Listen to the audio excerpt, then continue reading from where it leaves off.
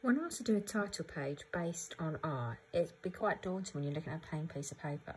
So the first thing to do is just try and think of some words that relate to art and then try to emulate it in that style. So the first word I've come up with is colour.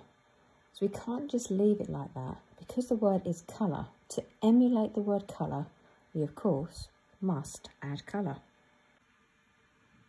Not a bad start, but definitely needs a little bit more, or would I say a lot more, to our title page.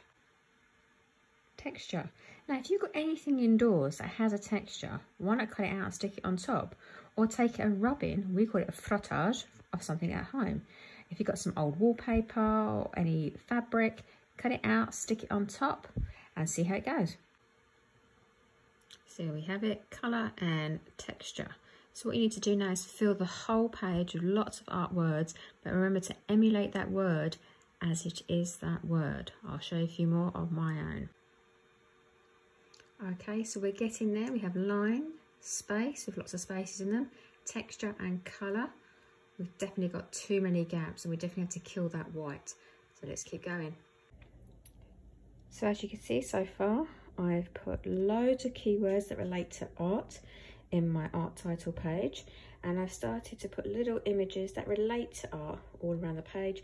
And of course it doesn't stand out yet, but I am killing most of the white. I just need to add a little bit more colour to make it pop off the page.